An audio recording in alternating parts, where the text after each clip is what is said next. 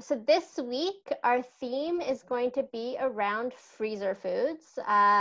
So taking a break from the heat and getting into kind of how we can use the freezer.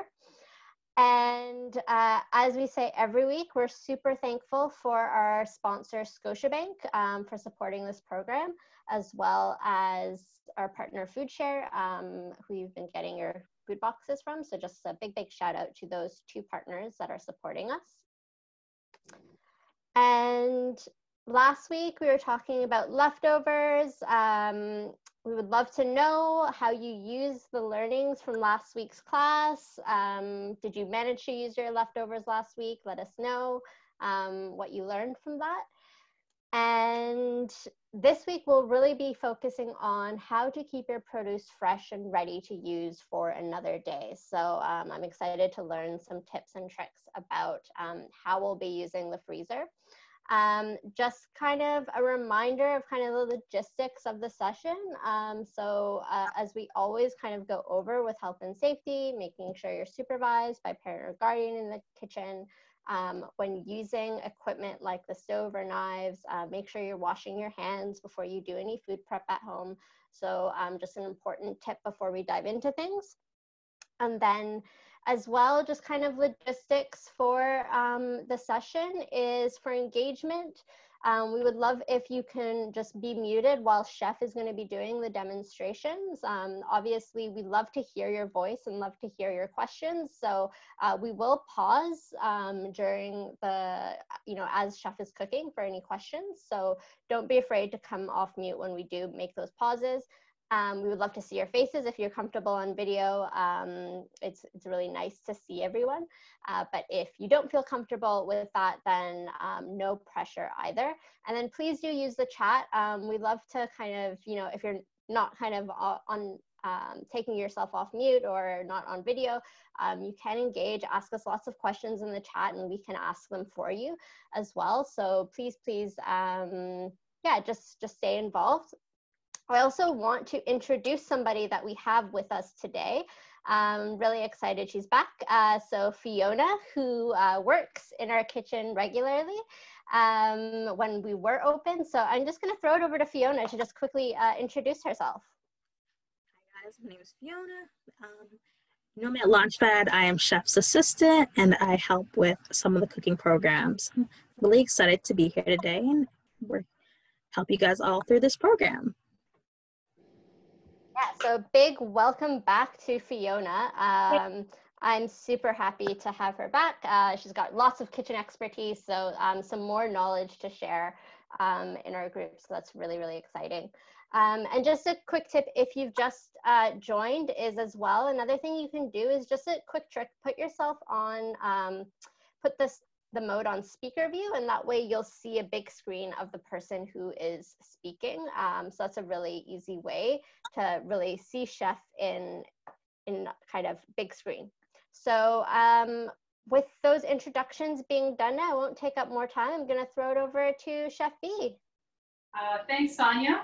I also want to say welcome back, Fiona. It makes me so happy that we're going to be working together as a team. Yeah, it's going to be really great. Looking forward to all your input for what we're doing with this program. And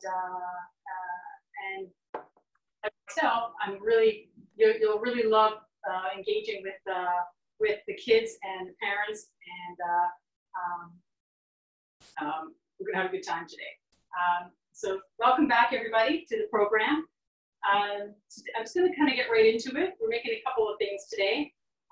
As Sonia has mentioned, we're sort of talking about freezing, unfreezing, maybe a couple of tips on how to keep your produce the freshest it can be.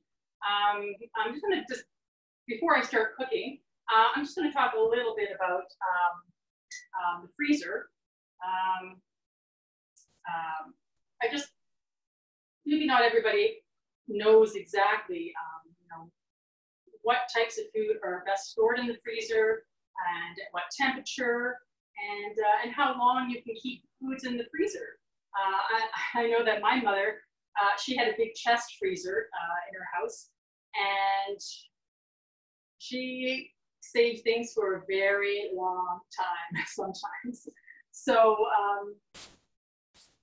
so really, I mean, ideally, you really don't want to keep your food in the freezer for more than 10 months or so. And also it depends on what kind of food that you're storing in the freezer. If you're talking about meats like red meats or fatty meats, probably 5 to 8 months is the top. 8 months is probably the top end of that.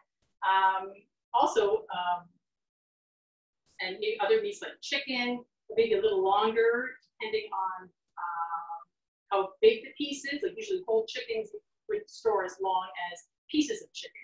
So roughly around 10 months for chicken. Fish is quite a bit lower than that, like 3 to 4 months.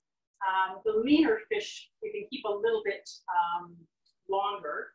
And of course, produce, vegetables and fruits have quite a long freezer shelf life, probably 8 to 12 months. So, and ground meat, also because it's been ground and processed, there's lots of air in there and fat pockets, and usually you would keep that maybe no more than 3 months in the freezer. And as you can see, well, what happens to especially fatty foods is that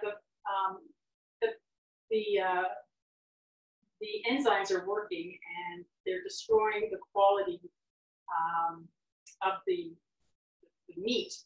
And what winds up happening is it starts to cause the fats to oxidize and turn rancid. And things with higher fats spoil quicker. Even though bacteria can't grow in the freezer, it still doesn't stop the process of fatty foods turning rancid. And maybe some people don't know that, so it's a good thing to know. And also, you might want to, if you have the option to, or if you don't want to use it, you could trim off some of the fat and rewrap, very fatty things, and that should keep it a little bit longer in the freezer. And the ideal temperature is probably about 0 degrees or below Fahrenheit. That's the right temperature to keep things the longest time that you can. So if you have a freezer that isn't as cold as that, just think about that and don't store things as long in the freezer. So I guess maybe you've all heard the term freezer burn, and that is because air often gets to the food that's in the freezer, starts to oxidize and starts to break down. And also, especially if things aren't wrapped properly, you get little tiny hard little pieces on the food, often caused by the dry freezer air. So it's very important to really wrap your anything you put in the freezer, make sure it's sealed properly and wrapped really well. Even if sometimes you go to the store and you'll buy like a package of meat that's already pre-packaged and you just throw it in your freezer, it's really best to rewrap all those things really tightly, and that'll help with keeping it long in the freezer. Anyway, so just a little bit about that's the freezer things, but we also have to talk about taking food out of the freezer. So that there's a few different ways to do that safely, and I think the best way is to take your food out of the freezer and put it into the fridge for maybe 6 to 8 hours if they're not too big, and meats you might want a day or two. That's the safest way to do it. The next best method is taking your very well wrapped or sealed items out of the freezer and running them under room temperature tap water. The water is a better conductor, and therefore it will help to defrost the items quicker than just leaving them out. So after saying all that, we're going to make a couple of things today using 2 very simple frozen foods that I often have in the freezer. So today we're going to make a corn and tomato salad. Corn and tomato salad. I'm using frozen corn, and basically, now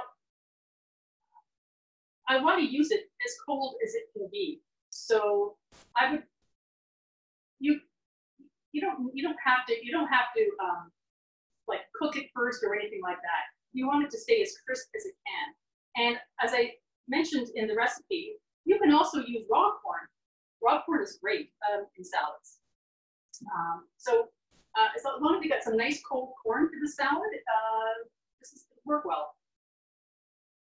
So we're going to do the corn salad, and we're also going to do sort of a slightly mashed lemony potato salad. Now, a couple of classes ago, I actually demonstrated it, but I thought it would go really nicely with frozen peas. So so that's why I provided the recipe, and I'm gonna make that again with the frozen peas in it. And it's very tasty with the lemon and the olive oil, and it lasts quite a long time in the fridge, as a matter of fact. Okay, so let's get started. I'm going to start off with cooking the potatoes. I've got a bunch of potatoes right here. So I'm just going to move this out of the way for now. And I'm going to put that there. I'm going to get my knife. So I'm going to cut these potatoes into smaller pieces.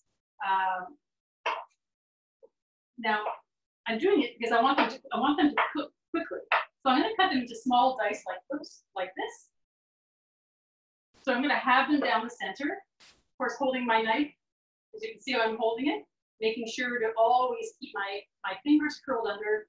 The knife blade will run against my knuckle, and I'll never cut the tips of my fingers. It feels a little awkward like this, but if you keep doing it over and over again, you become very efficient at cutting things very quickly. Yeah, so okay. Cut a few of these up. My water's boiling right here. And I'm going to season my water with a little bit of salt to begin with. And now once I have this going, once I have these potatoes cooking, I'm going to start on the corn salad. So I have to wait till this cook anyway. And it won't take long. They'll probably take around 15 minutes. I think I'll just do one more. Okay. So I'm going to have this for my supper tonight. Okay. One more piece here. There we go. All right. My knife down. Okay. Right into the water. I already have it boiling. I actually have this handy little pot that has a strainer, which is very great. It's really good for things like this. Okay. And just, I mean, whoever has joined me for the very first class and for the last time I made potatoes this way, I'm going to save this potato water to add back to the salad. And it's going to help to make it creamy. Okay, so that's done. Chef Fee, I just wanted to jump in. So just want to let you know, some folks are cooking at home. I know we have at least Aaron and his parents are cooking at home. I would love to hear if anybody else is cooking at home. So it's just a request if it's possible to go a little bit slower, because I know people are following along. Okay, I'll go slower. I think I spent a little bit of time talking about freezer stuff. Okay, so I'm putting about a teaspoon of salt into this water. And we've cubed the potatoes. They're all now in the water. And as I said, it'll take about 15 minutes to cook. And while that's cooking, I'm going to get all my ingredients ready for the corn salad. So I'll just show you what I have here. Well, first of all, in the recipe, I mentioned that when you cut the green onions for this salad, we're gonna soak them in a little bit of cold water. It's gonna take some of the heat away from the green onions for this particular dish. So we don't always have to do that. As a matter of fact, for the potatoes, I'm not going to do that. I want that bite, but I want this to be a little more subtle. So I have some green onions here, and I'm going to cut them on an angle. You don't have to. You can cut them straight on, but I'm just going to make them a little bit fancy. So I'm just going to, as you can see, I've turned my the onions on a slight angle, and I'm just going to slice them as thinly as I can.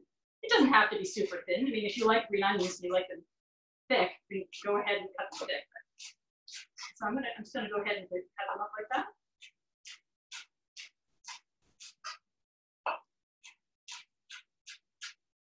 There we go.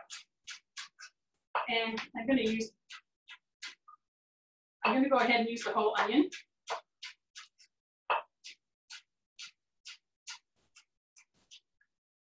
Here we go. So I have a bowl right here full of cold water already. So I'm gonna get that soaking first. I'll get the green onion soaking in the cold water. You don't have to do this. I just thought it was something maybe to offer you. Sometimes you add green onions to salads, raw green onions to salads, and then when you go to eat the salad, you like the onion flavor, but sometimes it's too strong. So this is just a good thing to remember. Okay, so that's going. Now I'm gonna get my bowl right here, and I'll put that right here for a moment. And I have some tomatoes right here that I've already pre-cut. I have a few more that I was going to cut. Let me just get them. They're right here. Okay. Oh, no. Okay. They're all cut. I'll just cut these a little bit smaller. Okay. Fine. All right. So basically, I already cut them in small pieces. So you want to cut them in bite-sized pieces, basically. Okay. Or if you like them chunkier, go ahead and cut them chunkier than this. So I'm just going to go ahead and place my tomatoes right into the bowl. You can use any ripe tomato. I happen to have some small tomatoes, so I've used those. But as I said, any ripe tomatoes are ideal for this type of salad. And I have some corn. As I said, it could be fresh off the cob. It could be frozen, and both will be just fine for this salad. So I'm going to go ahead and pour in my corn, just like that. Another question, Chef, is someone was asking, well, they're saying they're not making this recipe because they don't have corn. Could you use anything other than corn with the tomatoes? Well, tomatoes go quite well with a lot of different things. Yeah, you can use other types of things. If you had other types of cooked, cubed, roasted vegetables, like you could use beans. If you don't have, you could use beans instead of corn, like canned beans or freshly cooked beans, green beans. Let's see, the same recipe. Yeah, you could you use lentils? You could use lentils, sure. Yeah, you could use lentils. Any kind of bean would go well. Yeah, be tasty. And as I said, most like celery, we chop up some carrots. Really, it's versatile because we're really just putting a light dressing on top into the salad. It's not very strong, and so it would go well with lots of different types of vegetables, cooked, roasted, or raw. So I say experiment, and feel free to add other things too. Like this is just one combination that I really like. But you can add other types of nuts or no nuts or different herbs. Okay, turn this down a little bit.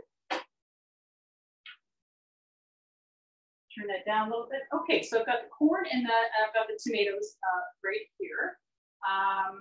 And okay, so I've got these onions. Now they haven't been sitting as long as well, I had a few in here before I cut this one, so I think they're going to be fine.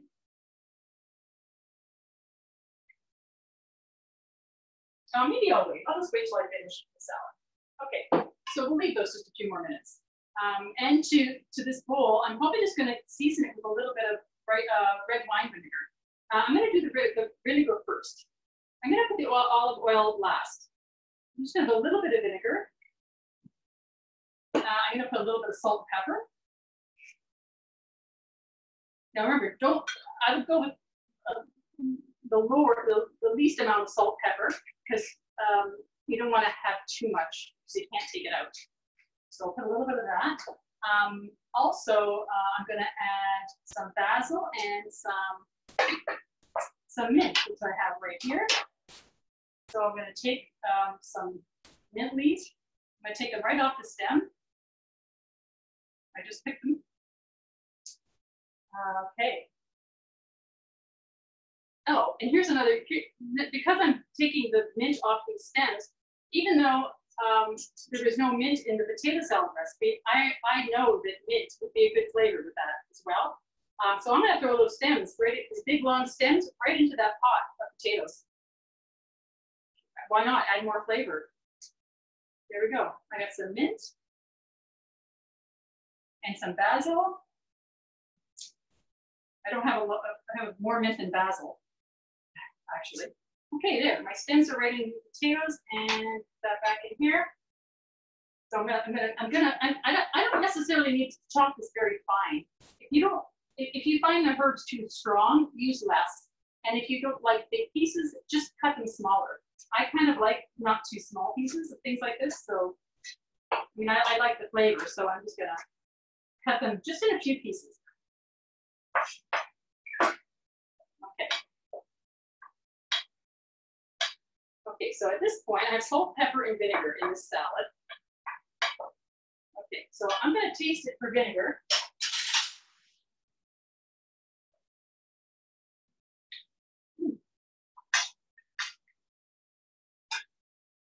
I'm going to add just a little bit more.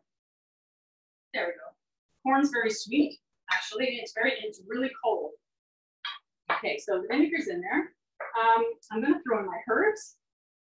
Now, feel free, if you find your vinegar is very tart, you can always, if you want, put in like just a tiny drizzle of honey, just a little bit if you want. You don't have to. Instead of red wine vinegar, you could add other kinds of vinegar. You could use lemon juice, which I like to use a lot. I didn't use it today because I'm using it in the potatoes, so I thought just a little bit of a different acid. So we're going to mix that together. And put that here. What time do we have? Okay. All right. So there's a quick question on that recipe. When adding the vinegar, how much vinegar would you add? Would you just keep adding and checking until it's like reached the desired taste, or? That's how I would do it. Yeah, I think I would add, at least a tablespoon to start with, and you could keep increasing it if you feel like it needs more. Yeah, sometimes it's better, even if you're looking at a recipe, start with a less amount of vinegar or acid, and then sort of build up to it. And sometimes you might find your palate likes more than that. Like I often find when if I'm looking at recipes, I often add more lemon juice to things because I just like it to be more lemony. So I just think you have to trust your own taste. That's why I always say, start off with less and then just keep tasting. Always have a couple of tasting spoons nearby so that, if you're cooking with your family, for example, you can all kind of taste it and sort of say, hey, I like that. It's too tart. No, it's too sweet. It's too salty. So you kind of build up confidence how to judge for yourself. Okay, so I hope that answered the question. So I have a pan here. Now, I could do this in the oven, but I have it right here. So I have a little bit of pistachios here, and I'm just going to put them in this pan over this heat. Now, it doesn't take long. It doesn't take long to toast nuts. Usually like 5-6 minutes in the oven for whole nuts, maybe 7 or 8, depending how big they are. And you don't want to burn them, so you want to, as soon as you start smelling a nutty aroma, that probably is an indication that they're toasted enough. Okay. All right, well, I'm going to go back to my onions now. So while that's toasting, and I'm just sort of swirling it gently, tossing them a little bit. I don't want them to burn. So I'm going to go back, and I would probably use a strainer, but I don't have one right here. So I'm going to put my green onions in. Here we go. Got green onions right there. Okay. All right, I'm going to stir that in. I have my heat on actually a little bit higher, so they're gonna be ready soon. Don't put your hand in the pan. Use a spoon. That's something I do that. No, don't do it. There, take it from the spoon, then blow on it. It's gonna be really hot. So, okay. All right. That's toasted enough for me. Okay, I'm gonna turn those off. And now I've got some, I've already toasted some croutons, and I'm gonna place the croutons in the bowl. You can omit the croutons. It's just, you could even use like breadcrumbs, like maybe toasted, cooked in a little butter, like those panko crumbs. If you do it in butter on the stove, that's really nice too, to sprinkle onto salads and different dishes. And because I had some cheese, I'm gonna use it. So I'm gonna put that cheese in there. You don't need the cheese. There you go. So put a little cheese in there. Okay. I have a quick question. Sure. I don't know if you're going to get into it today. Do you have any tips for how you would make your own croutons at home? Oh, I do. Absolutely. So basically, it's pretty straightforward. You could use melted butter or oil or olive oil. I often just use olive oil, salt, pepper. Sometimes I might throw in, you can throw in other things. Maybe some dried spices, sometimes garlic powder or fresh garlic. You could also sprinkle some grated cheese like Parmesan or Pecorino Romano and toast them in an oven. The thing is, I think what I like for freshly cooked croutons, I like it to be crispy on the outside, but tender, a little bit chewy on the inside. Some people like them really super crispy. I kind of like them that way. So I would cook them, you can cook them in an oven on a sheet pan. As I said, put it in a bowl or just right on the sheet pan, put your oil on top, toss everything together with salt and pepper, bake it in the oven. It doesn't take long, 5 minutes to 10 minutes usually. Depends on how hot your oven is. You can do it in a 350 oven, 400, 450. You just have to keep watching it. So.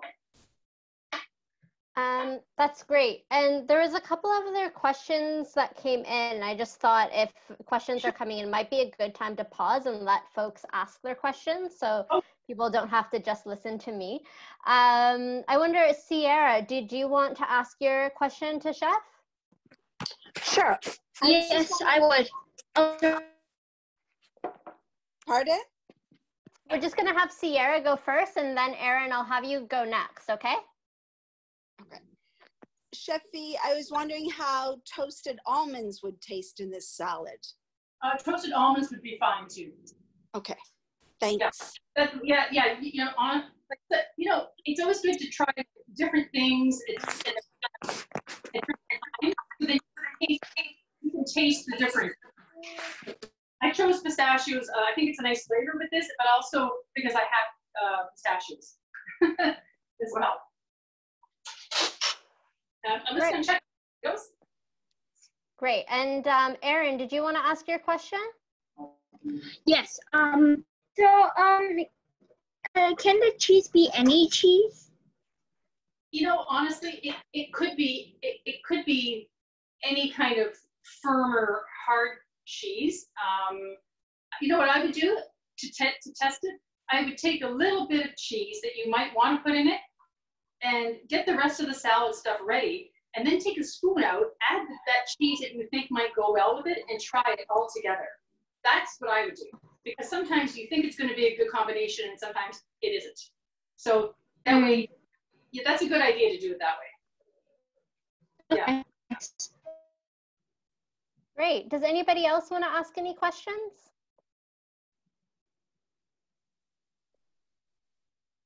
Okay. Quick question. Oh, yeah. Could you use like red onions, or a little bit of red onions instead of green onions? Yes, definitely. Definitely you can use red onions. Yeah, red onions are really nice in salads like this as well.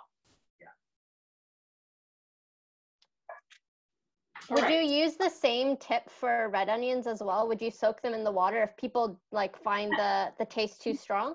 You can do that with all onions. Sometimes the onion itself is just stronger than other ones that you might use. So Yeah, I often like throw, if I'm cutting a white onion for a salad, I'll throw it in a bowl of water. Same thing, I'll let it sit for 10, 15 minutes. Yeah, just it depends if you want this, if you want it to be really strong or subtle. That's it just takes that bitter or like really strong flavor away. It still has a nice onion flavor. Great. Right. Thank you for answering all our questions. We'll let you keep cooking now. Yeah. So I'm done. So I'm actually done now. I've got the pistachios in here, the croutons, and I'm just going to move this, just put this down below because I don't need it anymore. So I'll put it right here. And I'm going to bring out my platter that I'm getting ready for dinner.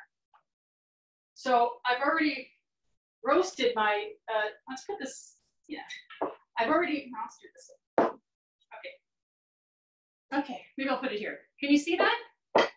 I've roasted chicken, and I just have a little bit of greens here that I'm going to put the potatoes on, as a matter of fact. And I'm going to put my salad on the side. Let's see. I'm going to put my salad on the side. Right here.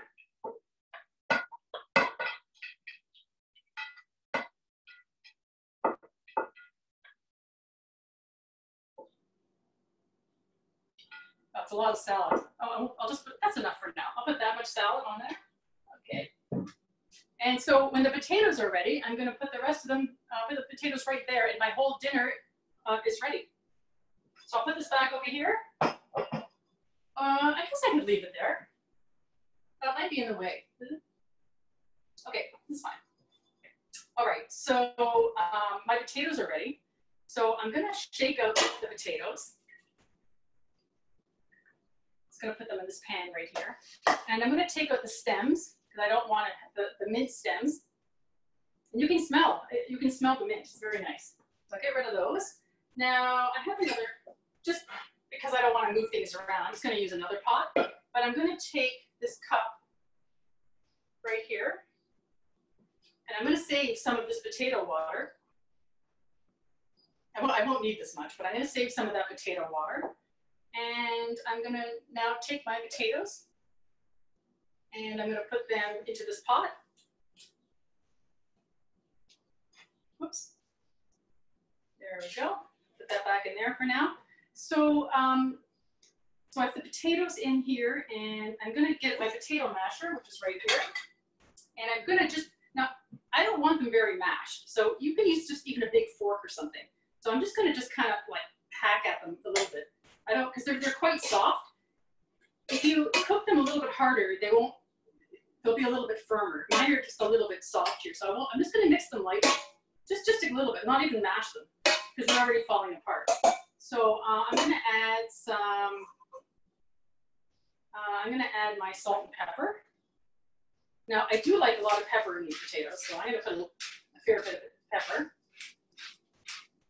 And I'm going to add some salt. I won't add too much. And then I'm going to add some lemon. I got a lemon right here. I'm going to cut this up right now. Let's see.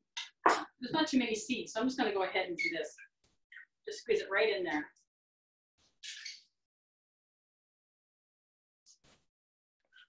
So, Sheffy, I just want to ask, there was a quick question. Did you boil the potatoes with the peel? I did. I did boil them with the peel. Yes. Nice. I actually have a trivia question for folks. So I'm just going to launch that. The question is, true or false, are most of the nutrients in a potato found in the skin? So you can answer what you think it is. A couple of responses coming in. So it looks like most people, oh, we'll give a few other seconds for folks to answer. I don't want to sway people's answers.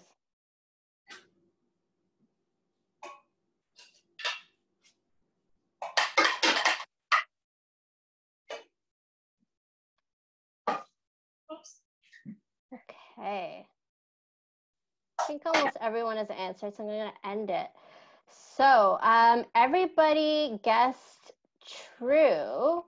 The answer answer to this is actually, it surprised me, was false.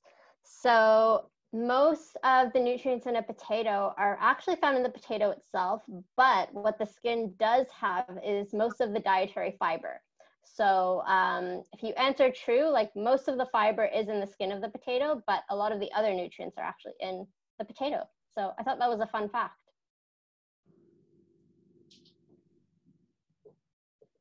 Anyways, I'll throw it back over to you now, Sheffy. Okay, great. Okay, so I've got the potatoes in there, and I've changed to the spoon because I don't want to, I really just don't want to mash this up any more than it is. You can see it's kind of chunky. So to this, I'm going to add some olive oil. I already have the salt and pepper in there. I have the lemon juice in there already.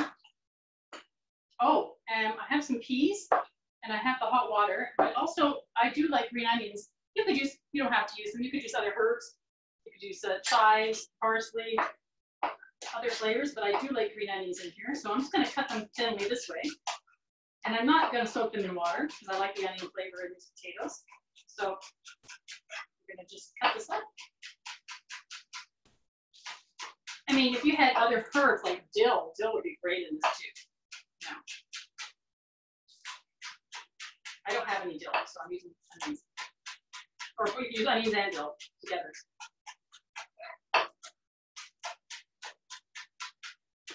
Okay. All done. We're gonna put that right into here. I guess I could have waited, but it's okay. We're gonna put everything in there at the same time. I'll leave the peas till last. So I'm gonna add a little bit of water because I want it to be a little creamy. And the water is flavored, so it gives it a really extra potato flavor. That's really nice. Okay, so got everything in there. I'm going to taste it for salt, just to make sure it has enough, because I want to make sure it has enough salt and pepper. No, it doesn't, so I'm going to add a little bit more salt. And as a matter of fact, I'm going to add more lemon. These were small lemons. I'm going to add a little more lemon. This is what I mean about tasting things as you're going, because you start to begin to trust what you're tasting, and you know, and what you like, you know. So there we go. That's going to be enough, I think. Put that in there. It's got the lemon juice in there, the water. I have I have the peas here that are just they're a little bit warm. So maybe that's too many. So put that there. And mix that all up. A question came up around, Erin was saying their potatoes aren't done yet. I think they were cooking along with their stove set to max. So is it just you having to wait a little bit longer depending on their cooking temperature? I think the side, maybe they cook bigger pieces of potatoes, because mine, I cook mine, but maybe it depends on when they got into the pot. So I mean, mine were boiling just at a medium-high heat. I didn't have them simmering, so maybe my cubes of potatoes were smaller than theirs. Is that answering the question?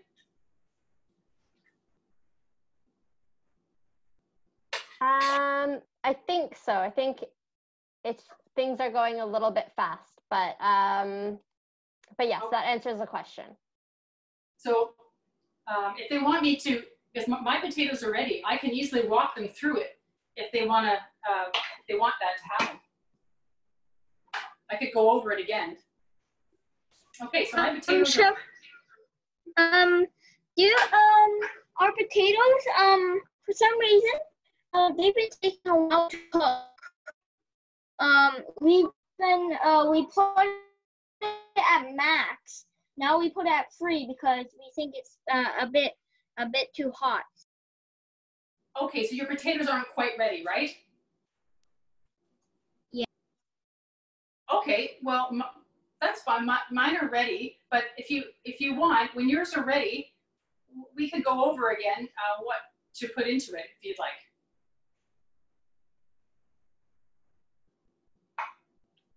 Thanks. Yeah. So what we'll do, Erin, is once we let Chef finish up, then for anyone who wants to stay on the call and see kind of a repeat of what she did, or for her to walk you through it again, we can do that after we finish up.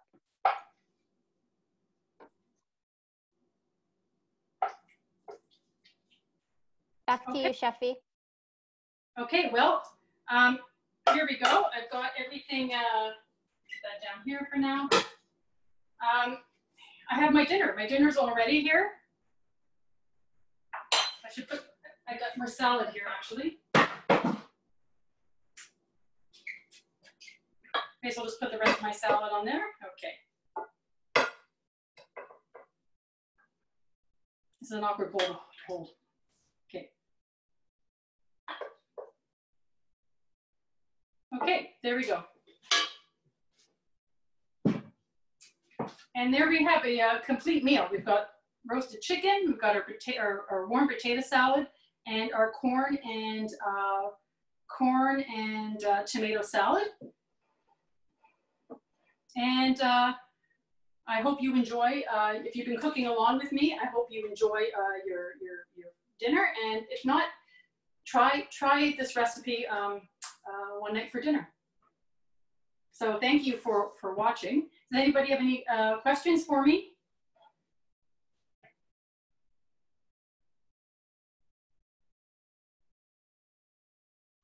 So if anybody wants to come off mute and ask any questions for Chef, please feel free to do so now.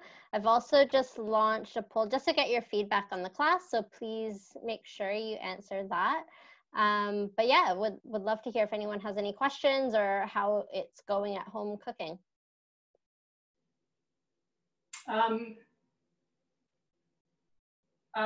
Maybe I can give you a tip about corn. Maybe the best way to cook frozen corn is, even though it says to put it on the stove and boil it in water, a better way, I think, it keeps it more crisp, to saute your frozen corn in a pan. Run it under cold water if it's frozen, and drain it really well, and then saute it in a pan, maybe with a little bit of butter.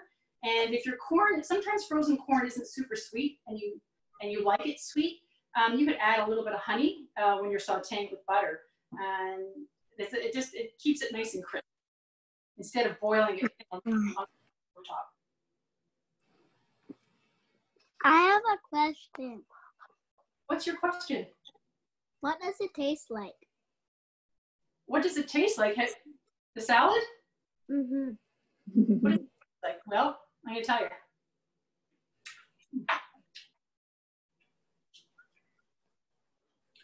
Well, it's a very nice balance. You can taste the corn. The corn, the tomatoes, and the green onions are very mild. And then there's a nice bite from the pistachio nuts. And all the dressing has been soaked up by the croutons. And then, so it's a very fresh summer salad. A little bit tart and sweet from the sweet corn. Sounds good. It's good. You were giving tips about how long food should be in a freezer for. I was wondering about a turkey, a whole turkey. Oh boy, a turkey. You mean how long it should be in the freezer for? Well, how long it would still be good for out of the, like if it had been in the freezer. I still think I would follow the poultry rule. I would probably keep it in the freezer for, they're so big too. I think I'd still follow probably less than 10 months. I'd have to check the exact, they're much bigger than chicken. Yeah. Probably 10 months maybe. Okay, so it's probably still good. You have it in your freezer? I do. Well, what? Yeah, I need to defrost it in the fridge and Yes, it takes such a long time to defrost. yes.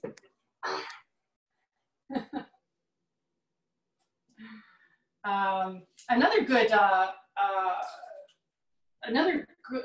good item to keep in the freezer is nuts and seeds. You know, sometimes you want nuts for something or seeds for something, and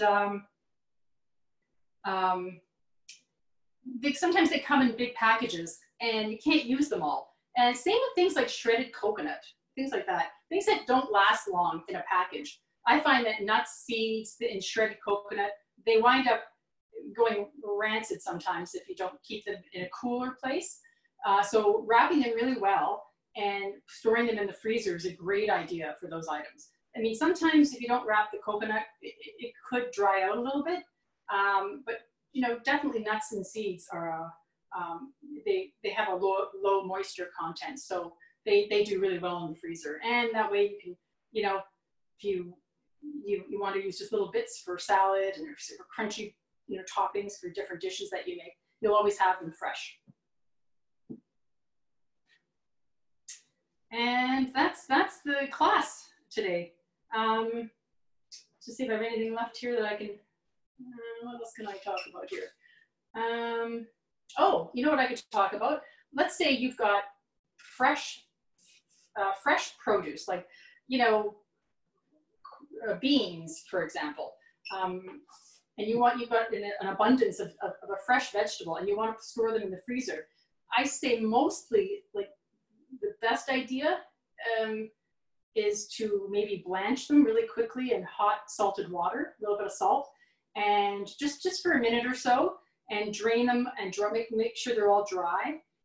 Now, at this point, you could store them in airtight, you know, plastic, you know, bags if you want, and you could lay them flat inside, and you can kind of stack them in your freezer, or you could put them on a rimmed baking sheet and let them freeze individually, which sounds like, you know, it's a pain, but you know, at least then you could when they're frozen, you can put them into a sealed container and put them back into the freezer. That's a very good way to freeze fresh some fruits too. If you've got blueberries when they're in season, or strawberries, or you buy a thing of strawberries and they spoil so quickly that and let's say you get some on sale, you buy some on sale. That's a really great method. Just, you know, put them on a rimmed sheet, freeze them, and then when they're frozen, plop them into a container and make sure they're sealed well. Keep them in the freezer. So there's lots of different fresh produce you can do the blanching method with. One way, you know, sometimes I take my kale and I'll chop it. I'll wash it, of course, dry it. I'll chop it, and I won't cook it or anything. I'll freeze them in little containers, because sometimes the kale bunches are so big and I don't use it all. It turns out that when you cook kale from the freezer, it winds up being more tender, because sometimes kale is a little bit tough. So the freezing process sort of helps break down the membranes of certain green vegetables. And so it's kind of a good way to store them, kale in particular. There's another good tip there. Anybody else have any questions about our topic today?